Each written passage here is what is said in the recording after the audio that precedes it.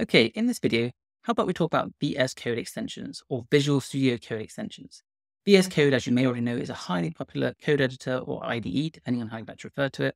And VS Code extensions are add-ons that enhance the functionality of VS Code. They can provide language support, debugging tools, themes, snippets, and much more, which means you can tailor the editor to suit your specific needs. Now, why do extensions matter? Well, extensions transform VS Code from a simple editor to a powerful, fully featured development environment. Whether you're working with JavaScript, Python, HTML, or any other coding language, there's an extension that can improve your workflow. Now let's talk about the importance of using extensions in VS Code. First of all, they can boost productivity. They can automate repetitive tasks, provide intelligent code completion, and help manage your projects more efficiently. What's not to love about that? Also, customizability is a huge plus. They allow you to tailor VS Code to your preferences, from changing how the code looks to integrating with other tools that you use daily.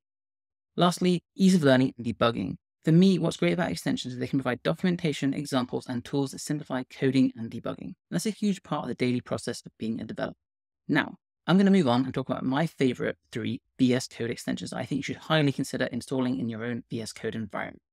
First up, it has to be Prettier. This is a code formatter. It's an opinionated code formatter that enhances a consistent style across your entire code base. What happens here is that whenever you click save, it will automatically format your code, so you don't have to worry about inconsistent spaces, indentation, or line breaks. It works with JavaScript, TypeScript, CSS, HTML, and even more. So if you're a front-end developer, having Prettier set up in VS Code is a fantastic way to make sure that your code looks great. It also has integration with ESLint, which means it can seamlessly work with that linter to ensure that your code not only looks good, but it also adheres to best practices.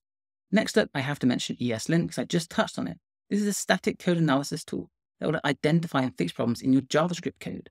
Many people using VS Code use JavaScript. JavaScript is everywhere. About 99% of websites right now are using some form of JavaScript. So if you're a JavaScript developer, having ESLint makes perfect sense. It's got error detection that will highlight syntax errors, potential bugs, and stylistic issues as you type, saving time and reducing errors. You also get customizable ESLint rules according to your project's coding standards, or you can use predefined configurations like Airbnb or Google style guides. It also works well with Prettier, which is my first choice, which gives you a smooth experience of writing clean and consistent code. Next up, I have to mention GitLens. This is Git supercharged. It's a powerful extension that supercharges the built-in Git capabilities of VS Code. We all use Git every day whenever we're coding, and having inline Git blame means that we can identify quickly who modified the line of code and why directly within the code editor. I think this is so helpful when you're working on a project with multiple developers. You also get history and diff views, provides a detailed history of changes, allowing you to easily view diffs, final line history, and branch comparisons. There's also enhanced code navigation, which makes it even easier to understand code history, making it much simpler to collaborate on projects and track down bugs. If you're using Git, which I'm sure you are, GitLens makes perfect sense. Now, here's a bonus one. For me, something you should definitely be considering at this point in time is adding an AI coding assistant to VS Code. And one of the most popular choices, of course, is GitHub Copilot. I would highly encourage you giving this a try. It is well worth adding and seeing if it can enhance your daily coding workflow. If we're talking about extensions and we're talking about the future, AI is the way to go. And there is no better AI pair programmer right now in terms of general use cases than GitHub Copilot.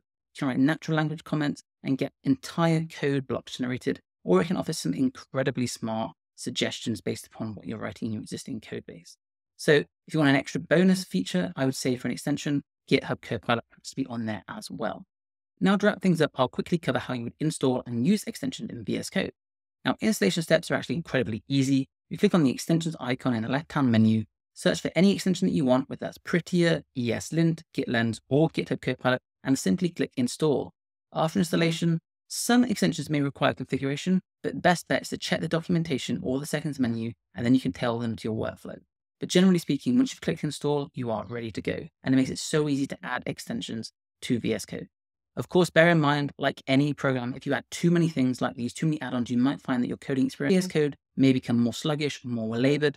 So I always try to focus on extensions that I actually need and don't have lots of unnecessary extensions installed and activated at any one time. So maybe bear this in mind as well.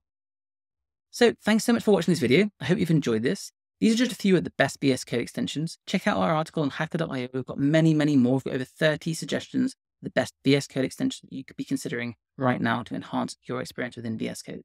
Otherwise, please let me know what your favorites are. Maybe they differ to mine. I'd be really interested if there's anything new out there you think that we should be checking out. Thanks again, and I'll see you in the next video.